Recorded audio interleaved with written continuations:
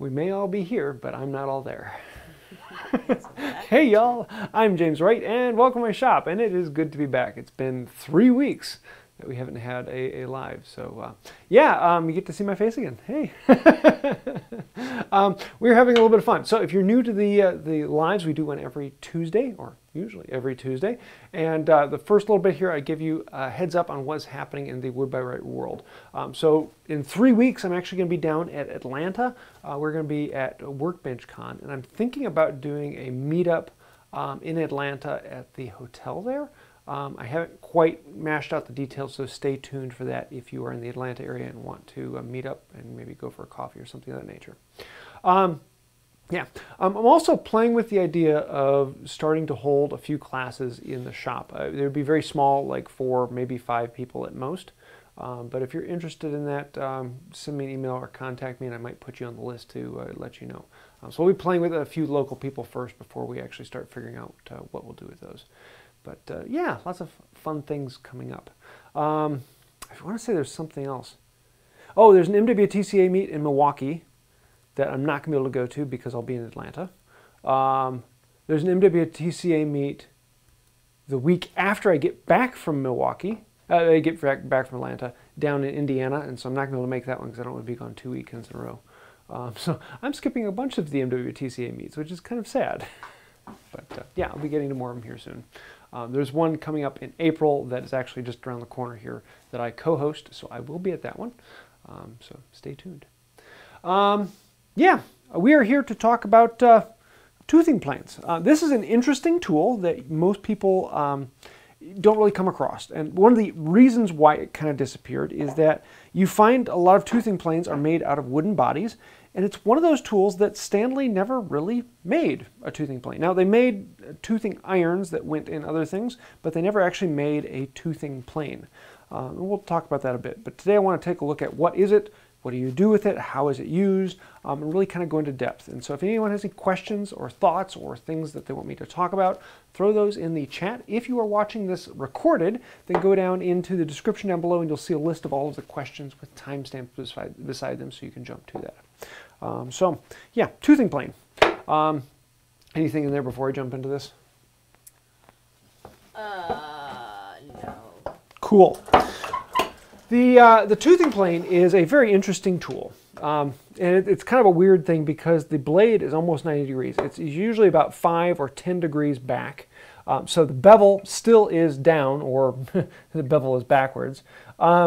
But it's just like any coffin smoother, except for the iron is way, way up here. I don't have my mic on. Oh, that would help. Your voice isn't big enough for it to carry all the way across. I'm rusty. Well, yeah, we haven't done it in 3 weeks. But the really interesting thing about this is, I need to grab my mallet to take it apart, is the plain iron on this has all of these weird ridges on it. And let me zoom in on this, and you can actually see all of these tiny ridges running on the flat side of the iron. And so when you come over here to the bevel, you'll see all of these tiny, tiny little teeth sticking out here. Let me see if I can get in a little closer on this, because it is, here, out of focus is what it is. No, it's not. Let me focus that close. There we go. So there you can see the ridges, and I flip it over, you can see those tiny, tiny teeth on there.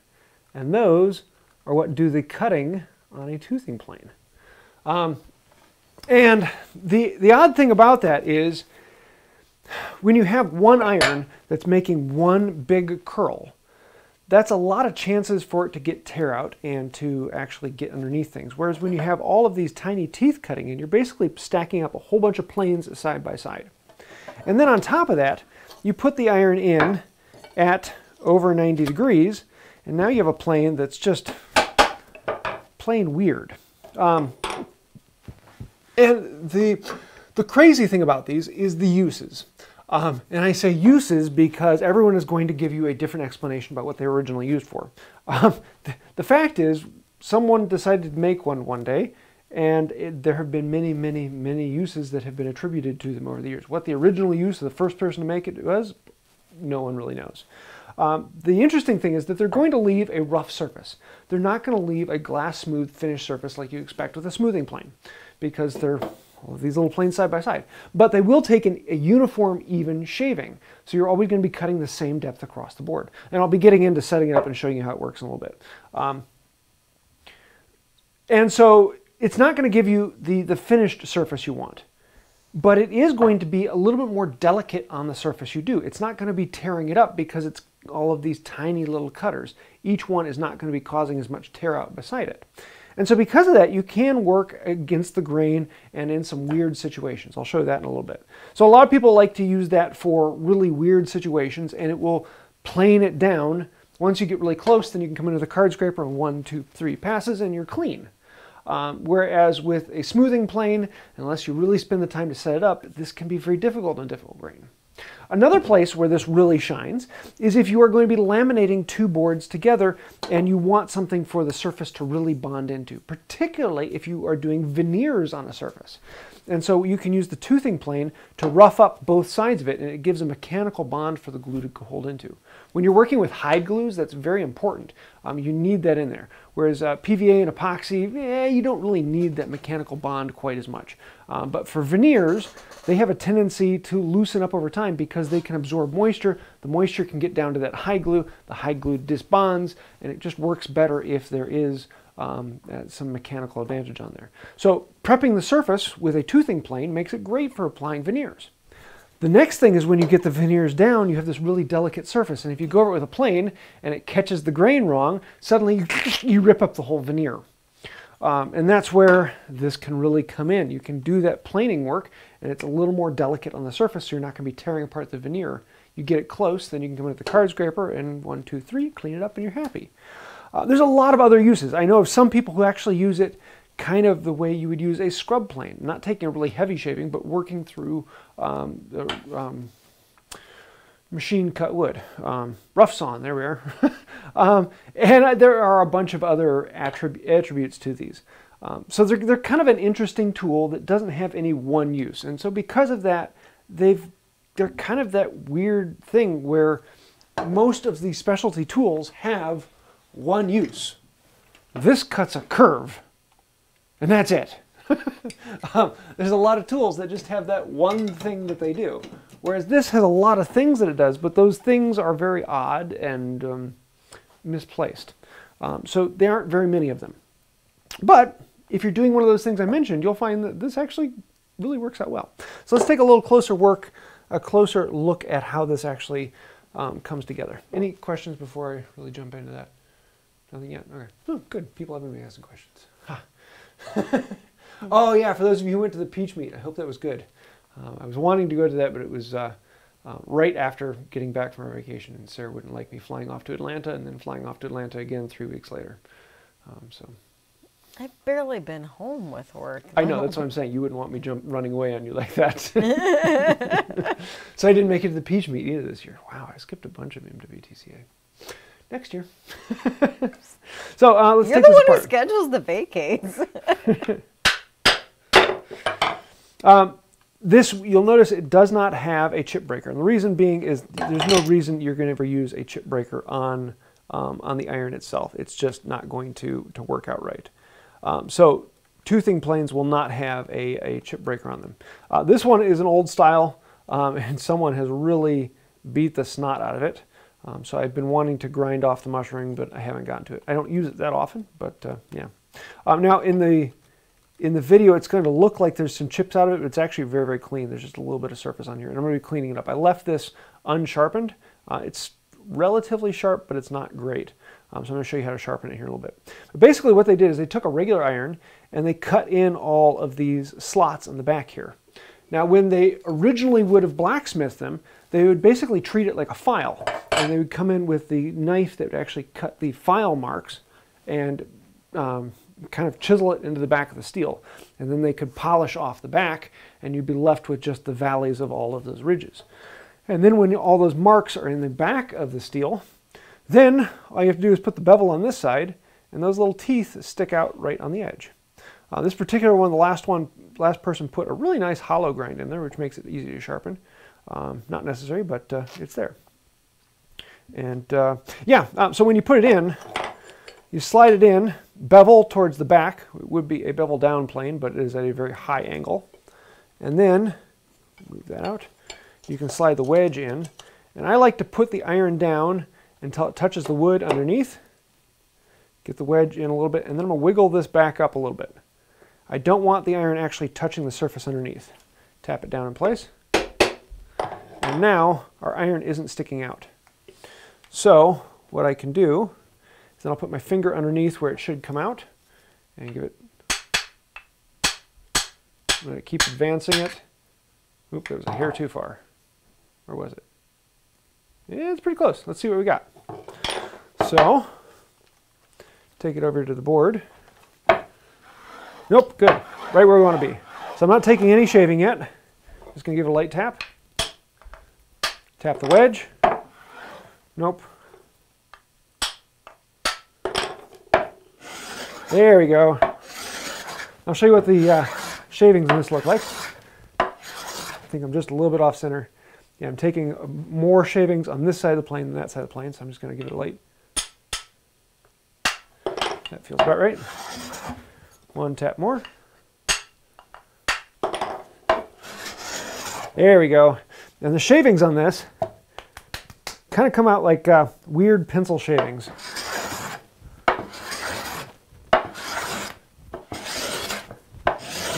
I got a question when you have a moment. Here, I'm just going to pull these out and show you this because they're kind of funky.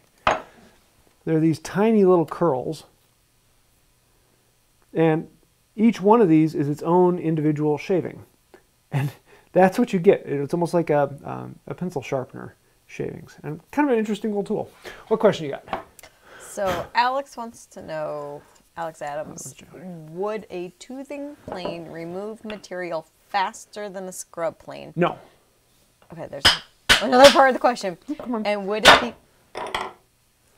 it be bad to put a camber on a toothing plane blade?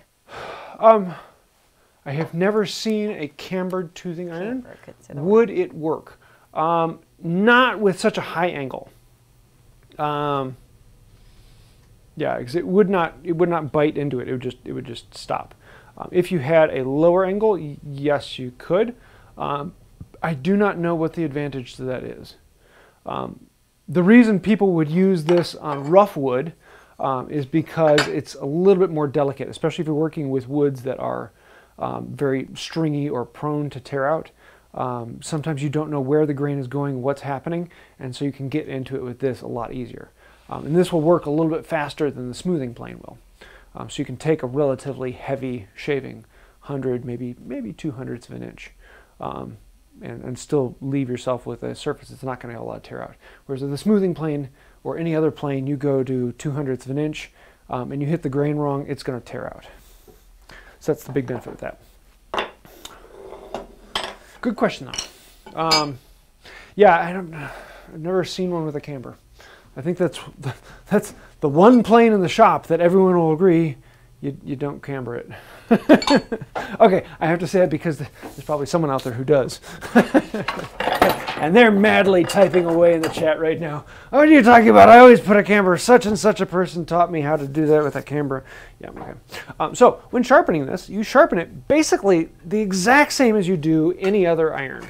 Let me bring this down and make sure it's all in focus. Hey, we got focuses here. So I've got my coarse, my extra coarse, my fine, and my extra fine diamond plates. One little squish of Windex, or actually this is the cheap window knockoff. I've been working on that bottle now for 5 years. This is the second bottle I've had in the shop, so in this shop. So on this one, because the back of this it looks much worse than it is, but it's not quite shiny, and I want nice and shiny up at the tips. You gotta switch your camera. That would help, wouldn't it? The back of it's not nice and shiny, and I want nice and shiny right up at the tips. So we're going to start by flattening this out. And it's going to work just like any other plane. Put it on here, a couple fingers down. I'm just going to do a couple passes on here and see what it looks like. Because it's never going to look completely shiny. you're always going to see down in the ridges where it'll still be dirty underneath. You're only going to be hitting the tops of these. And I need a little bit more on this one.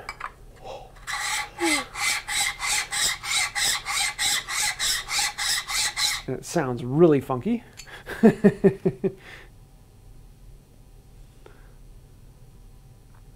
This one's going to need a little more, actually. Yeah, this one is actually hand filed. You can, if you look really closely at it, you'll see all the teeth are different spacing. It's really close, but someone had a lot of skill, but it wasn't machine cut.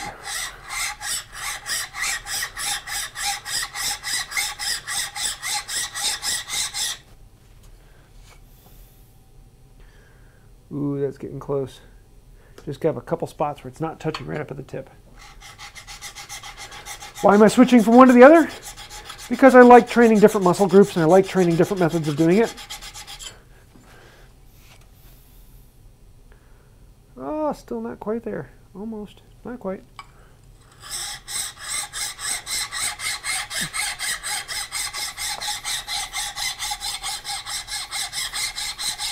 Trying to make sure I put even pressure on the tip as I'm going back and forth.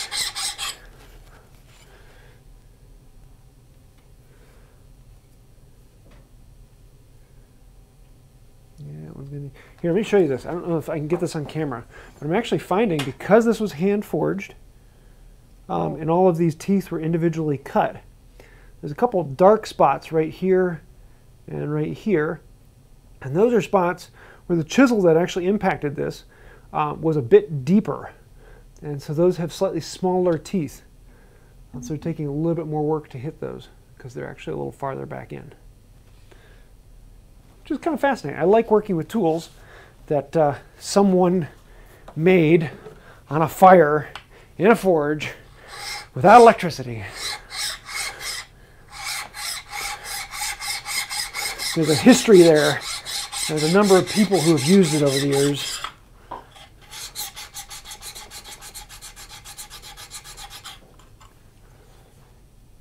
There we go.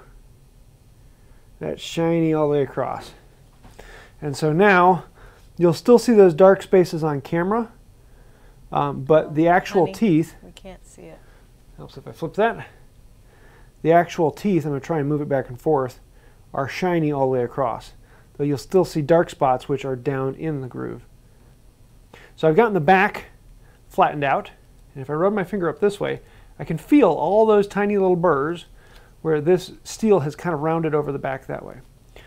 So before we go on, I'm just going to touch up all of those. We have them all shaped and cut down, so it doesn't take very much more. Just polish them down a little bit more.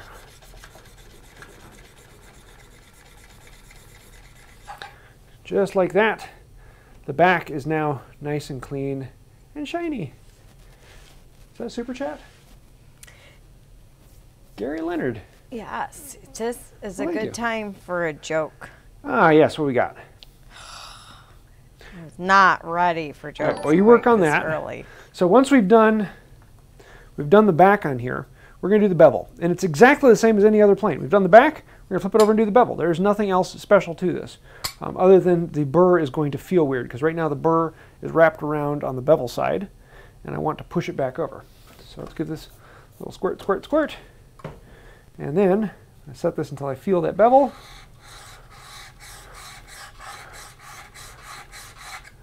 That's probably all it needs. Yep. Yeah, no, a little more, a little more.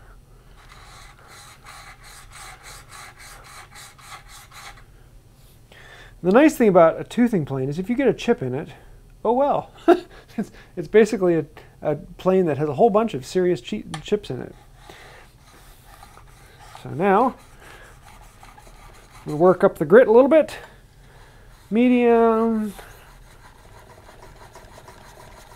Fine. Got a nice polish on there. So, focus. There we go. So you can see this is a hollow grind, so I have a polish at the nose and at the heel. If I run my finger on it, I'm feeling the burr sticking out ever so slightly onto the flat side. So I'm going to put it back onto the finest, flat side down. Just flip that burr one more little time. Clean off the plates. And then onto the strop. 1, 2, 3. And the problem with this is I have to go in line with it. I can't actually run diagonal because all those teeth will grab onto it. So 1, 2, 3, 4, 5. And I'm not going to see the burr come off because it's like hundreds of little burrs. And that's sharp. It's grabbing my finger. Yeah, that's what I want right there. Happiness. So we got a sharp iron. Do you have a mom joke? She's chuckling. She's wondering whether or not it's okay to say that one. Oh, jeez. Oh. Guys, I just got home from work like an hour and a half she had a ago. bad day. So it's been a long day. Okay, what do you call when you eat a clock? When you eat a clock? Mm-hmm. Well, I know when it comes out the other end, it's stinky time. It's time consuming. Oh, I got it. Yeah. Time consuming. I had a really good one the other day and I can't remember it. I'm so mad at myself because it was really funny. Now I can go back and read all the comments as I was staring way too hard trying to find that joke. Stinky. Time consuming. Oh, that's good. Okay. So let's put this in here. Gary, I hope that lived up to your standards. Sorry it took me a while. Did he have a question? No. Ken Carlile has a question. This is a good. Oh, sure. What do we got? Is it too late to get my $10 back? Yep. Sorry, Gary. Ken asked, is the Veritas Low Angle Jack toothing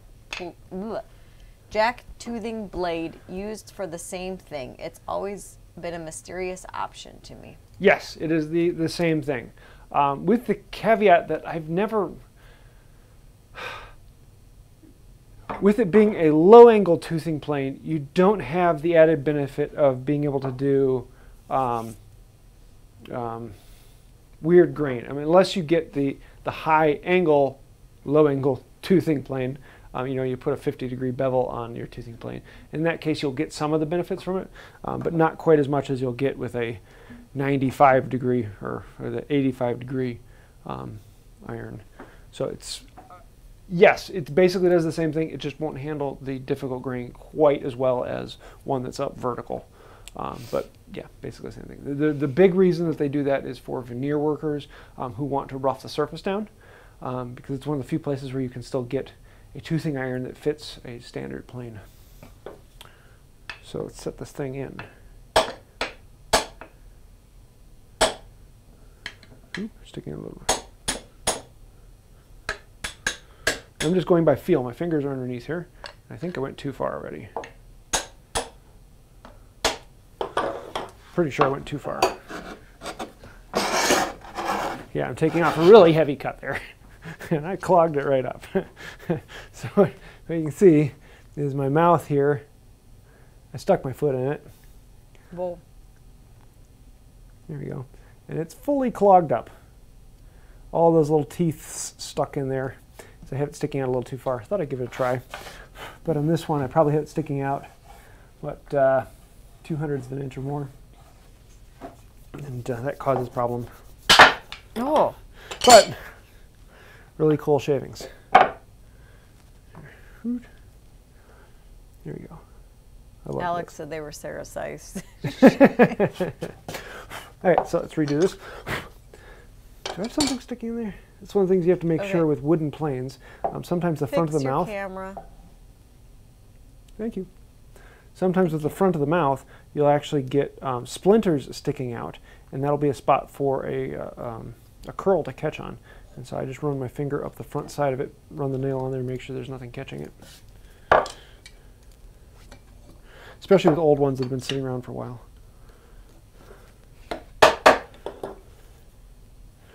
Okay, try it again.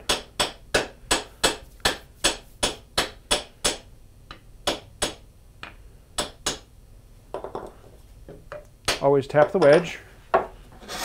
There we go.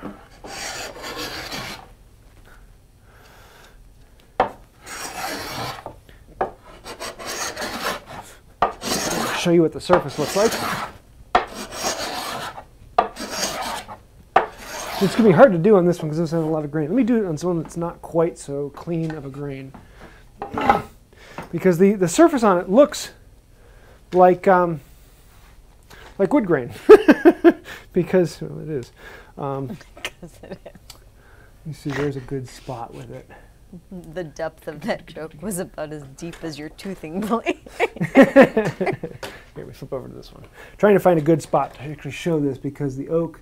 oh, here, let me handheld it. There we go. Because then I can get down here and actually show you the glint off of the wood. Focus. There we go. 3. So, let me see if I can actually get this in focus, because it just looks like wood grain in the camera. Yeah, I'm not going to be able to see it. Right up in here, you can see toothing tracks. But let me put it on something thinner. I wish that I could show, in reality, some of the small, fine things you can see in person, but cameras make it very difficult to make those actually pop out. So this is a piece of poplar, and there's a reason that a lot of people like it. Because it's... Got it. She got it! Got it. She was focusing on something. Oh, I clamped my vise in. What's that? I clamped my camera stand. Let's get this over here and show a really close up on this. Okay, so here we've got nice and smooth surface, and then here. Why did you jam up already? This one's not happy with me. Oh, I guess you can see the first pass. I don't know if you guys can see it.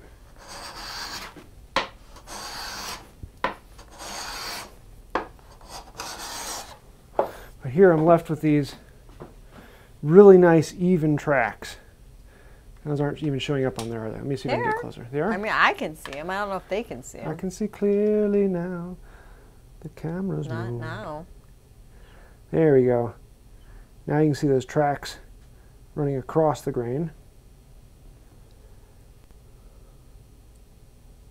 And those tracks, the nice thing about those is that they have a mechanical bond that you can stick the glue in. It's lighting. They're saying it's too bright. Yeah, I was thinking of the way I can rake it across there, but I want to show something else with this. The weird thing about it is if your marks are always going the same direction, then you're not going to be taking the surface down very much. But if you take a bunch of passes one direction, and then you turn the plane 45 degrees and you take more passes, then you're taking it even shaving all the way across, and it actually allows you to what's the word I'm looking for? Take it all down at the same pace. So it makes it a little bit easier to actually flatten the surface. I got to figure out why this mouth is actually jamming up too much. It's just on this side over here. It is a very tight mouth. Let's give it a try. It's tight-lipped. It doesn't want to give its secrets. It does not want to give its secrets. So let me focus in on this point here. Let's see if we can get this. So right now, all of the tracks are going this way. So I'm going to come in at 45 degrees. And I'm going to run across. And the toothing plane will make it a little bit easier that I didn't hit this area here. So I know this is a little bit of a lower spot.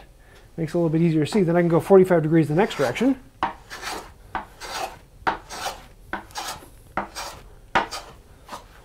And now I've got this nice hash mark. So then I can go 45 degrees the other direction. And I'm very, very lightly taking everything down at an even amount. And I'm also leaving a really nice surface on there that I can glue into. But if I'm working with something that is hard grain, then I can come in with a chip breaker.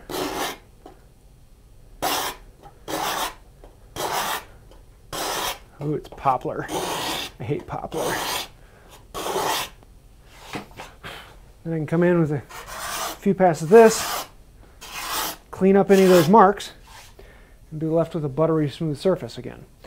So if I'm working with very difficult grain, this can bring it out quite a bit.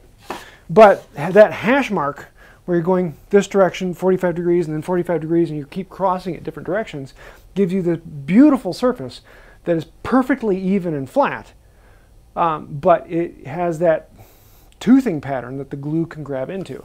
And so if you're ever bonding a thin surface down, hitting it with a toothing plane will give you that gorgeous surface you can glue down to, particularly for veneers.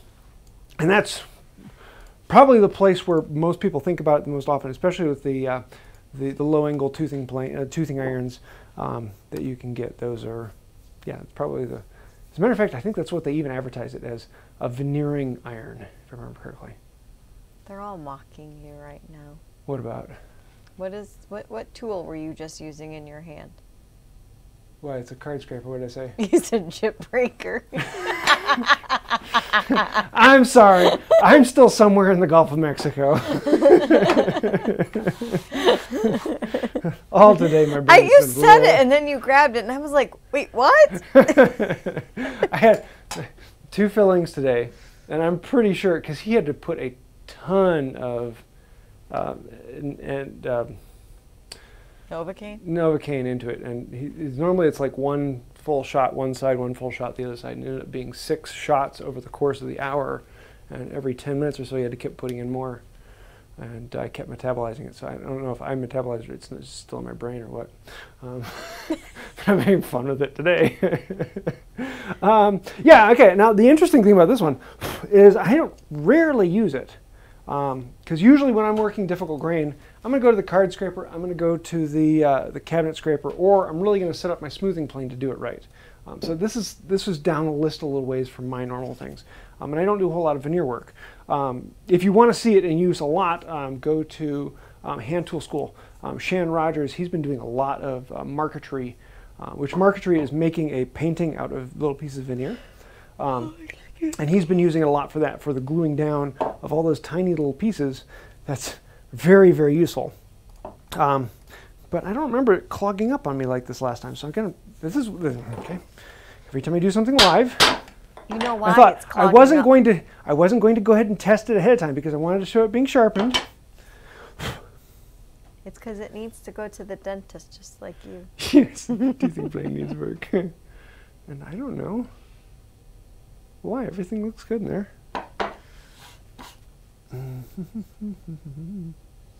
Yeah, nice sharp edge. He didn't sleep well good last night, guys. I did not sleep well last night either. Let me give it one more try. So I'm going to set it in until it touches the wood. Put the iron in, the wedge in behind it. And then I'm going to slide the wedge down and back the iron up just a little bit. Set the wedge. And then tap it forward until I can just feel it touching. I want to make sure I can feel the same amount on both sides of it.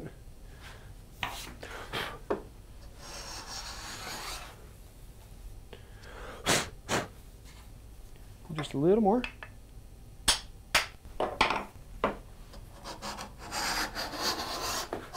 Yeah, that's what I'm looking for. But even with that one patch, it's clogging right up. Huh!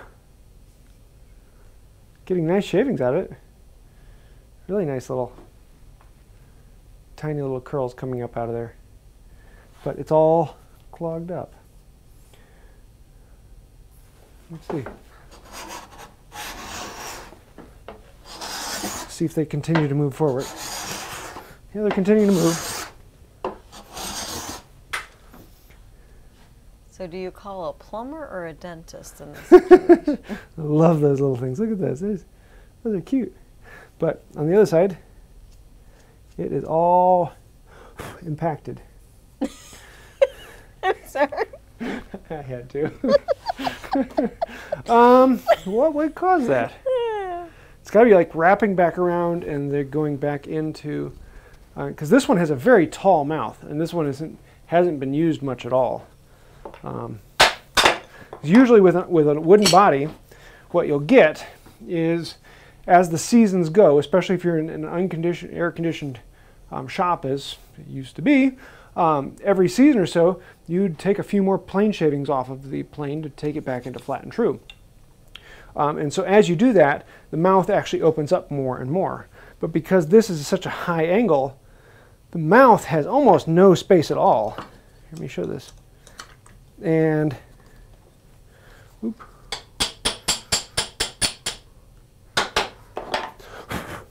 Here. Let's see if I can get a camera to focus down in there. Yeah, we can do that.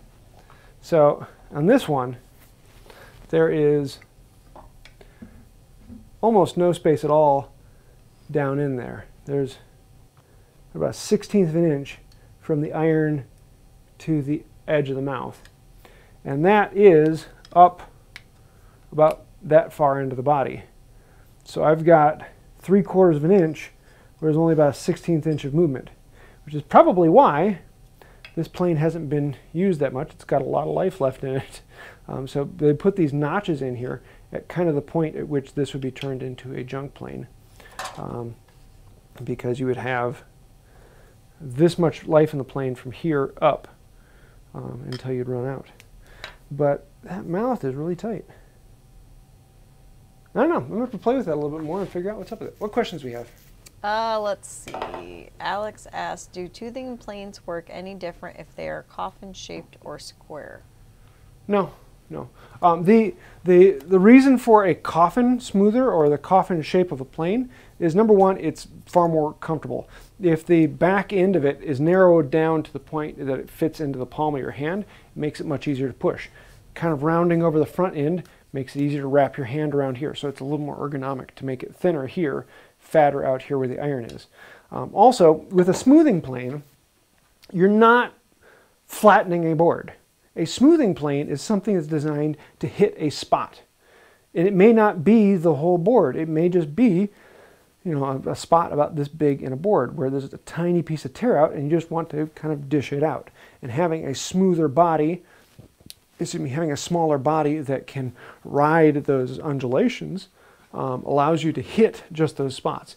And if you go and feel old boards, old furniture, you will often find furniture that has been dished out. It looks flat, but you run a hand across and you realize that it's not flat. It has been dished.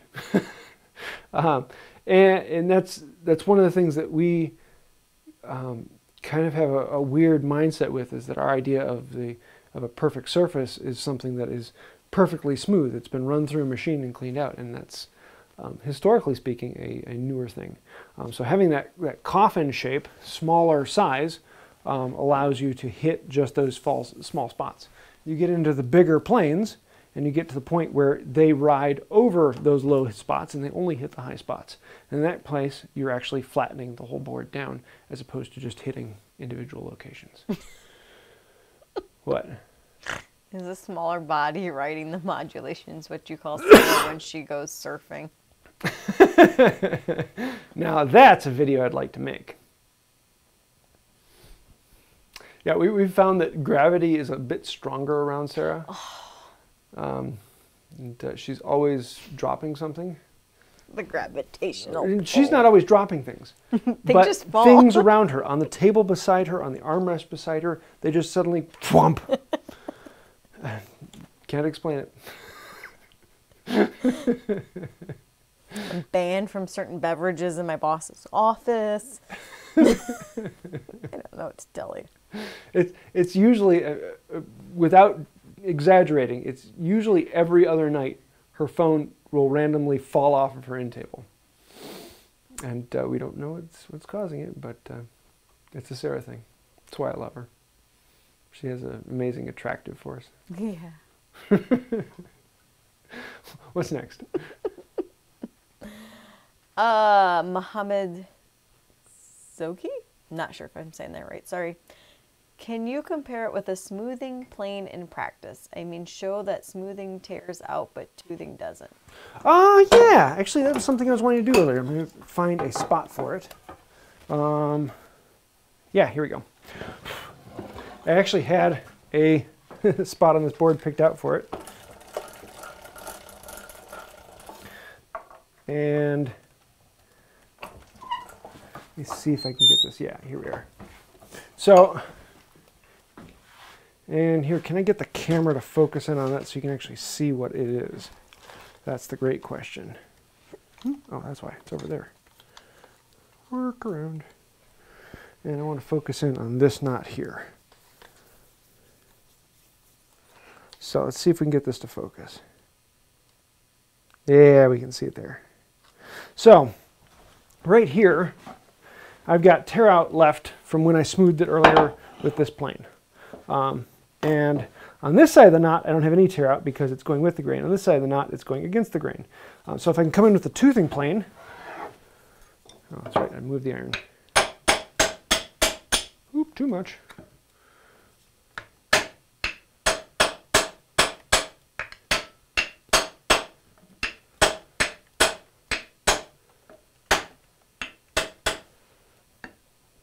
Maybe a bit too much. You tap the nose to retract the iron a little bit.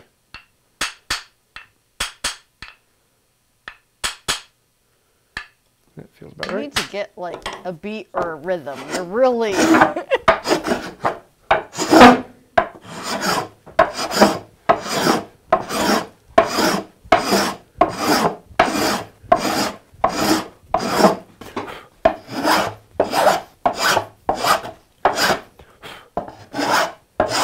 Go 45 the other way.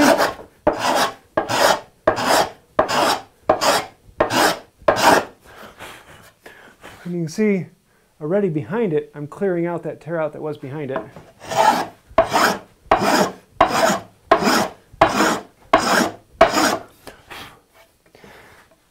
And right there, there's still a bit. Let me actually get a little closer on this. I need a longer HDMI cable. So I can get way over here. There we go. Close up on that knot right there. Focus. Here we go. So before we had a whole lot of tear out right here, and now we got a nice clean surface. There's still some tear out over here where it was deeper, and then you can see on this side over here where it was cleaner. This is where the toothing plane can run right over it and not worry about the tear out that's there. Let me see if I can go a little farther and get rid of this tear out.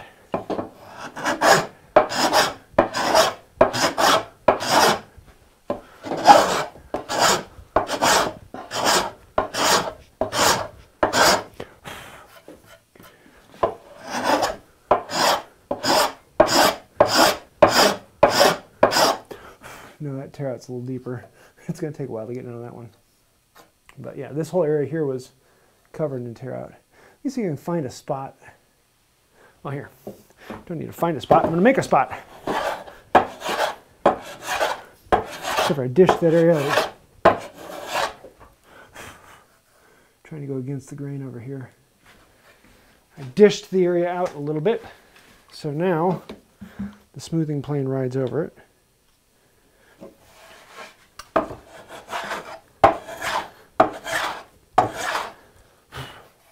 Oh, there's a spot. This knot right here, there, I just created a bunch of tear out. So we got that chunk of tear out right there. Let me see if I can make that disappear with the toothing plane. You're doing a terrible job, I just want you to know. So, a few passes one direction. Few passes the other direction.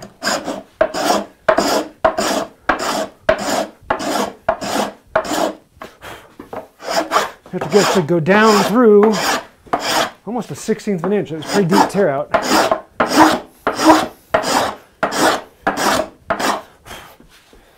And it's almost all gone.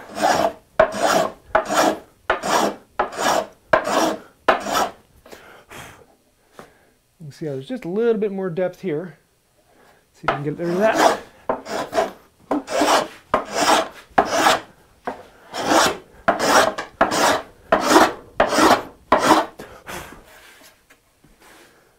There. Basically gotten rid of all that tear out that was right here a moment ago. So that's the difference between a toothing plane and a smoothing plane. The smoothing plane, well, now this isn't really set up to be a really fine smoothing plane at the moment. It has a fairly large mouth, and the iron's not very sharp. So when I hit that one spot, it didn't take much.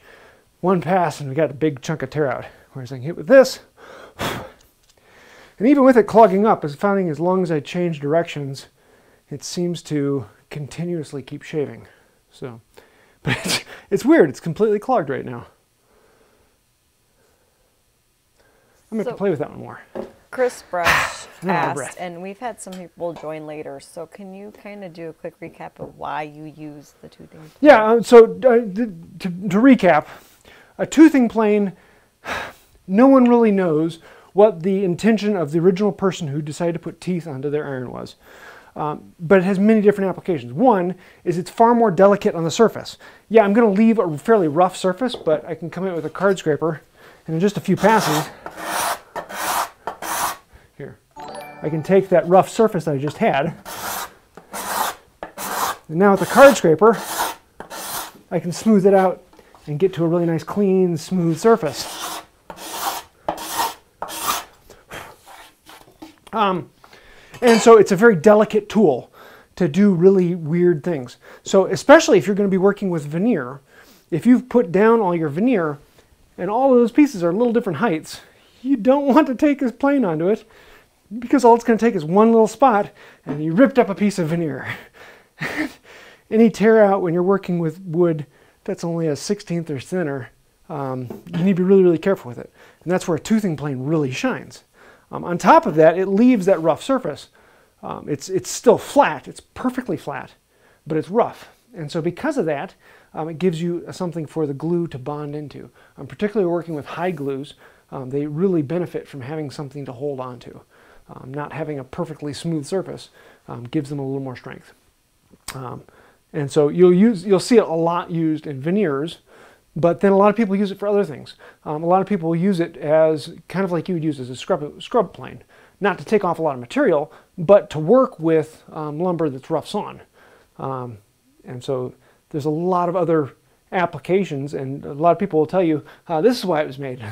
And someone will say, no, this is why it's made. And you'll see all sorts of different theories on it. Kind of like the Stanley #1. Why in the world did Stanley make a #1? I don't know, but people bought it. Word #1. But the weird thing about it is, almost all toothing planes you're going to find are wooden. Stanley never made a traditional toothing plane. At least never that I know of. I'm sure someone in the comments is going to point out, yeah, there's the Stanley 645 that was a 90-degree toothing plane. Because it's like 80, 85 degrees, and so it's a very, very high angle plane. They made toothing plane iron. Actually, I don't know if Stanley even made toothing plane irons. I've seen them retrofit for a few other things. I know Veritas makes them for their low angle. And I've seen a few others that make them for the standard Stanley variants. But yeah, it's kind of a weird thing that doesn't have a particular use. And most of the things I can do with this, I could also do with the card scraper, or I could do with the smoothing plane, or I could do with other things. But there's very few uses where that's the tool for the job, because it's kind of a weirdo. Except for the veneer work. There's a lot of places in veneer where a toothing plane is really what you want.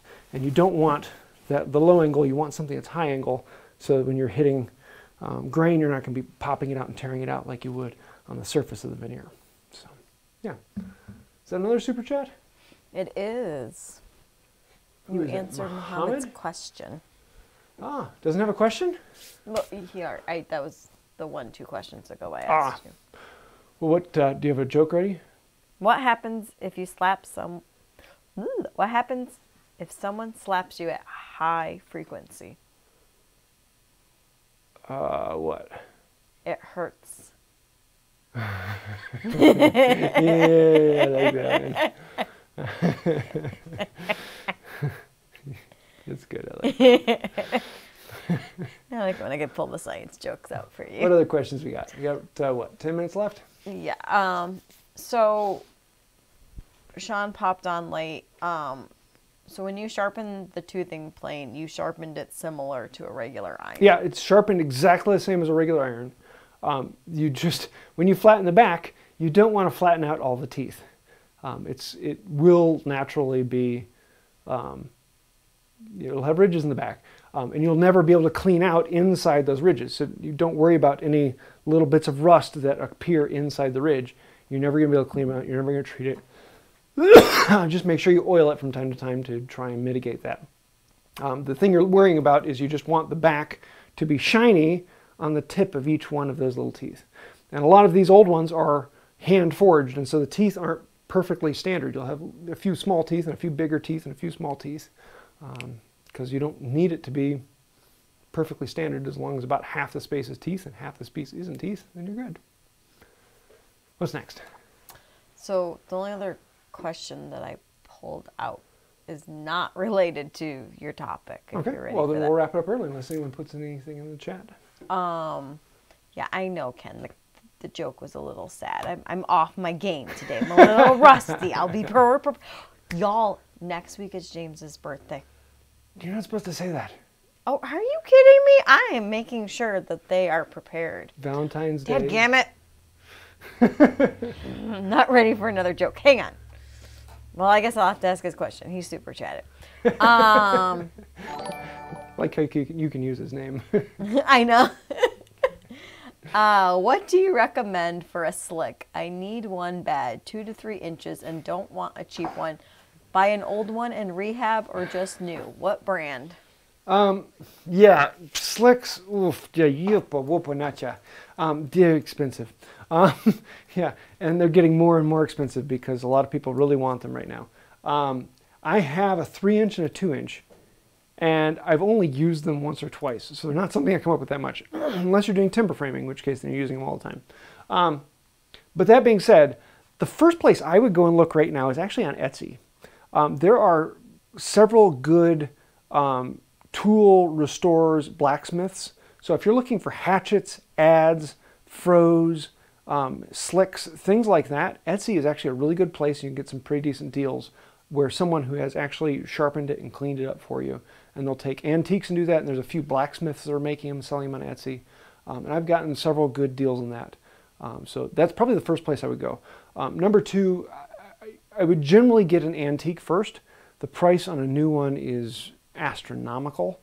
And you don't really need anything terribly high quality in a slick. Unless you're going to be using it every day. It's one of those things that, yeah, you might have to sharpen it more often, but it's not going to be a huge deal. So rolling the dice on an antique is worth the savings in my book. But generally, if you're going to buy an antique, you're going to be spending a lot of time resharpening and grinding it. That's where Etsy, I've found some good deals on that. So that's probably where I would go first. Second, of course, is the MWTCA meets. You'll almost always find slicks there. And otherwise, go to handtoolfinder.com. There's a list of online sellers on there, and most of them will have slicks for sale. And they'll all tell you if they're sharpened or not, or need work, or there's a problem with it or not. So it's a good place to look. What? What do you call a dog underwater? What? A subwoofer. I was going something like I like yours better. All right. Hang on. I gotta put the timing on that one. It might be off a little bit. Sarah considers a normal size. It just says a slick. Ha ha ha. I like that one. You notice he says it from a safe distance. I do. With expensive cameras. Okay, I hope y'all like embarrass like post birthday messages. No, for you don't have James. to talk about being my birthday next week. Because he hates it. He hates being recognized on his birthday. It's birthdays. After 20, they don't count. You sound like an old woman. At Okay. least I don't look like one. Well, this has gone the wrong direction. Hang on, I got one question for you. One big one. One big one. Cosman asked, about 4 years ago, there was an episode that covered attaching the leather to the end vise using hide glue. Is that still the original leather? Is still holding up or not? Yes, because originally I had one chop I did with contact cement and the other side with hide glue. And the one with hide glue is still the original one from when I made the bench. I'm thinking about actually cleaning it off and putting a new one down because it's starting to get beat up and chipped out, but it's not delaminating. So yeah, hide glue is definitely the way I would go. Actually, you know, that would be a good one to do with a toothing plane, to prep it first and then hide glue it down. Although it's been holding perfectly fine the way it is, so yeah, I guess. So, yes, hide glue is leather onto wood, and surprisingly, hide glue is also leather onto steel. I put these pads on, what, almost 7 years ago now, and the leather is still holding on to the steel. And so, yeah. Hide glue is definitely the way to go when bonding dissimilar things. It is a really good universal bonder, as long as there's something for it to hold on to. So, yeah. Is that it then?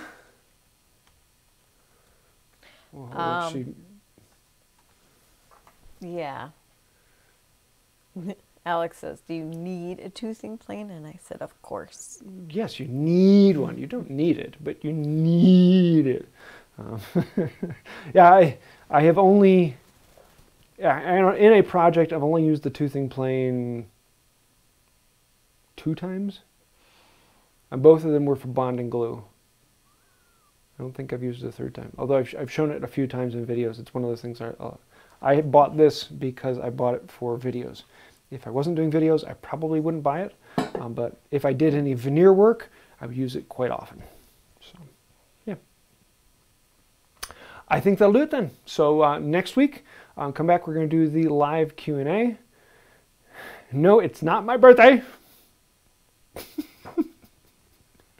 We could have so much fun next week. Yes. So I'll see you all next week. And until next time, have a wonderful day. Bye.